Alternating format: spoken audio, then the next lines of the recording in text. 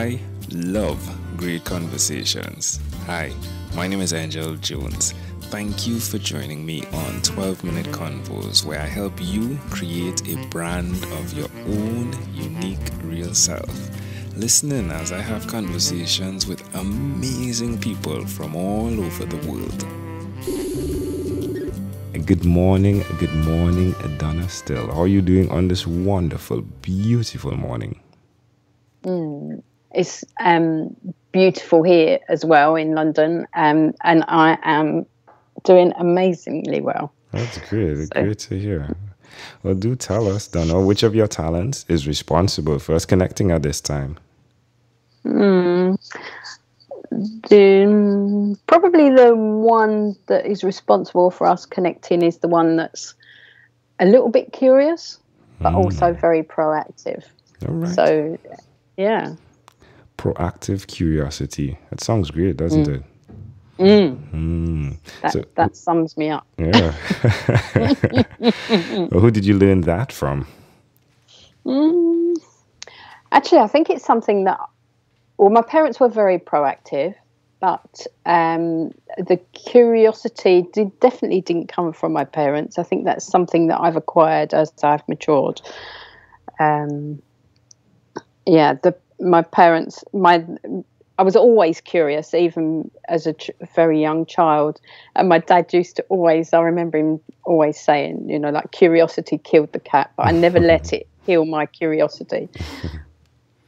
Why will you continue to repeat the skills, even though you know there is a danger that the curiosity may kill the cat? Because I am just wired that way.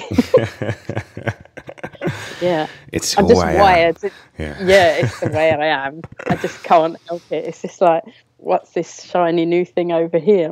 That looks interesting. And in I dive before I've even had the opportunity to even contemplate it. Explain your name for me, the Diamond Detective, please, that you have scripted in here. Yeah.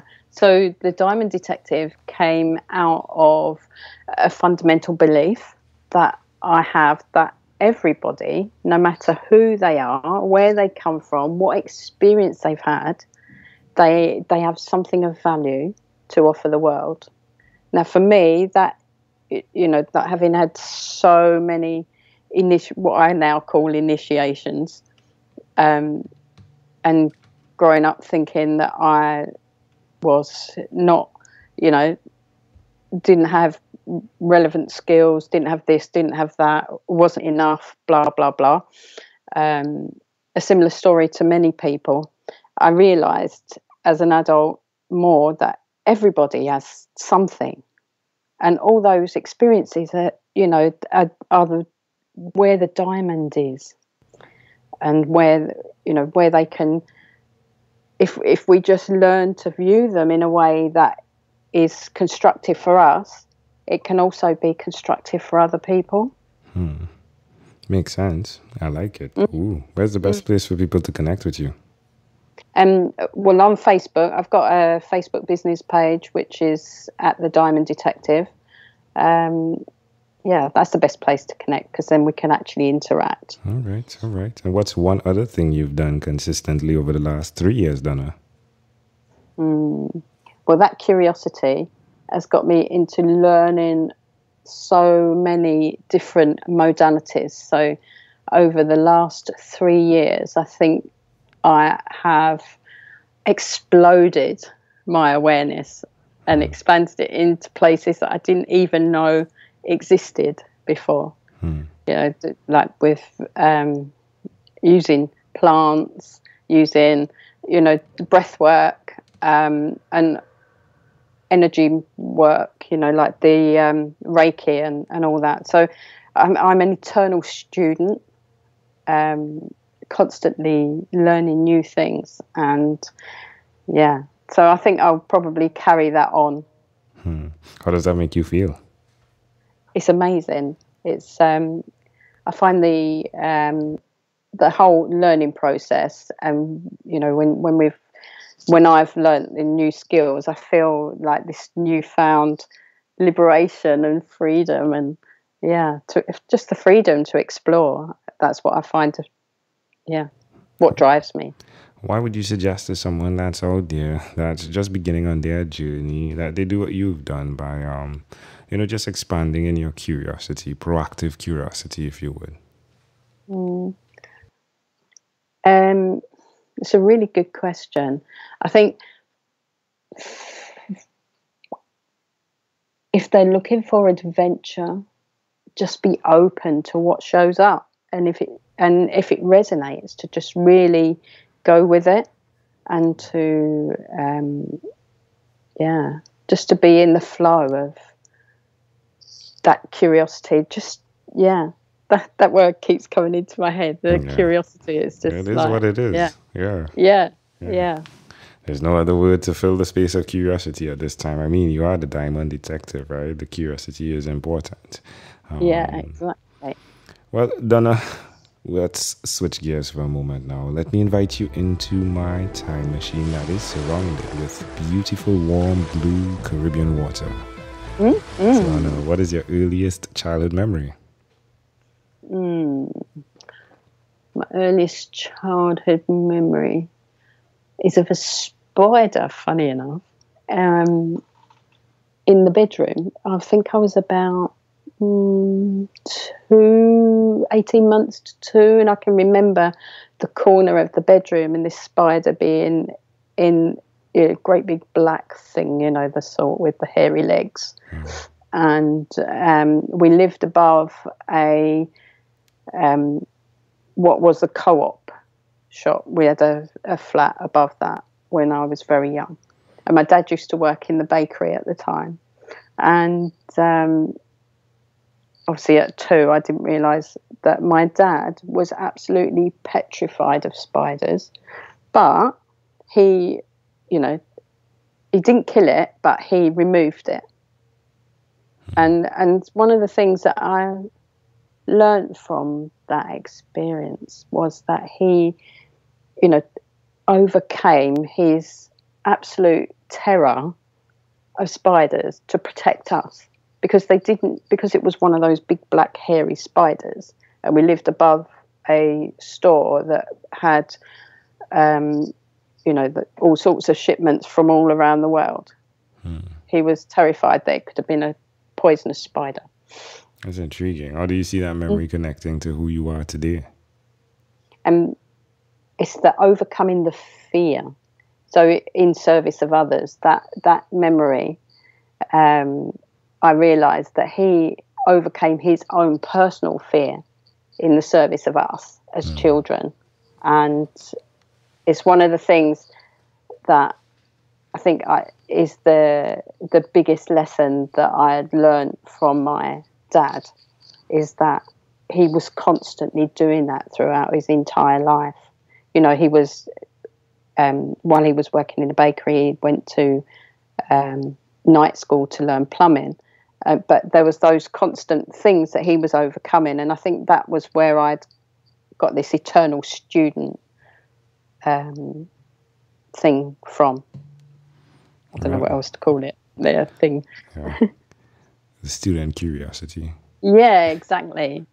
And that's intriguing. That's a beautiful picture. I love how you connected the dots. I don't think you need my help there. I think it's just fascinating. The one thing I would say that I find amazing is that at that particular point in time, to see your mind just capture all of the emotions that were playing.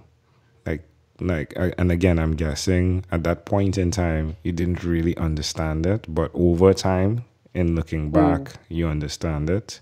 That is just fascinating to just see your mind capturing everything that's going on there, being able to replay it and say, wow, he was doing that in fear. That's why he did it that way. So I'm guessing you are very curious and you've been back to these memories in your mind a few times. So it speaks to your curiosity, doesn't it?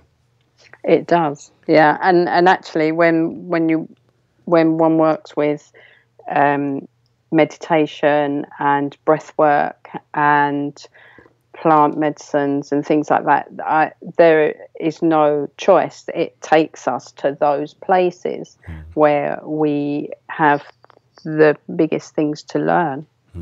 Love it. If we fast forwarded to when you were 12, what was your favorite song?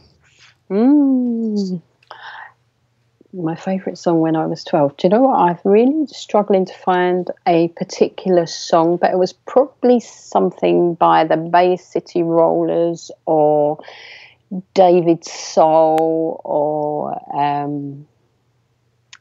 David Cassidy, Donny Osmond. You know, they were all the heartthrobs of the time. Does one song pop out in your mind, though? No, funny enough, all right. It doesn't. You're not the first. You won't be the last. It's okay. There's not one song that pops out. I mean, one memory does, and I think it was playing rounders on the school field, and the whole team was singing a Donna Summer song. But yeah, you're good. That's the only. Yeah, that's the cool. Only song specifically. No pressures, yeah. Yeah. All right, Donna, well, we've arrived at our destination, but before we get off of this time machine, there's a small declaration form. So it's yes or no, or possibly a bit more. We're going to move pretty quickly here. Are you ready, Donna? Yeah. Donna, have you chosen someone to pass on your skills to? No. Are you married? I am. Do you have children? I do. 4. Ooh, wow. Do you believe in God? I believe there's a greater power, and if that's God, as in not religious type of God, but in there's a greater power bigger than us. Do you have an inner circle of friends? I do. Do you watch TV for more than 3 hours a day? No. How about 3 hours a week? Possibly. What about screen time? Very selective. All right. Yeah. 8? Screen time. Let me ask you, more than 8 or less than 8 hours a day? Probably more than 8. Oh. No, it's not 8. Actually, it's not more than 8 hours a day. I'm going too quickly. Should I slow down? Am I doing this too quickly? I'm confusing you, aren't I? No, it's all right. Actually, it's the difference between screen time and TV time. Oh, you know, like so TV separates. Screen is like computer, which is TV is really like a screen, but let's separate it and let it be the computer and or the phone. Yeah, I mean that's probably more than 8 then, if I'm really honest. Yeah. Yeah. And if you had to share with us, Donna, your own unique real statement, a statement that represents Donna Still, what would you say that is? I will find that diamond within you, even if I have to shake you upside down and everything has to fall out. I will expose it. Donna Still, this was a great pleasure. Before you leave, is there anything else you'd like to share with our amazing audience? Yes, I have a one-day retreat coming up in March. Let's leave it. It's okay. We'll fix it. Yeah.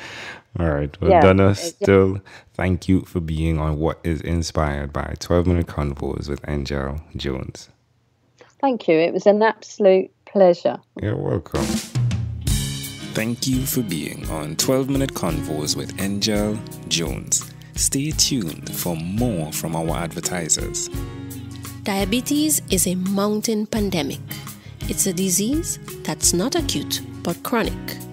Similar to this rhyming method, I have simplified the definition, the signs and symptoms, and the complications of diabetes for both adults and children in my books, Poems for Patients, A Focus on Diabetes, and The ABCs of Diabetes for Children. These books are available on Amazon.com, and for more information, you can visit my website, poemsbyaj.com. That's poemsbyaj.com.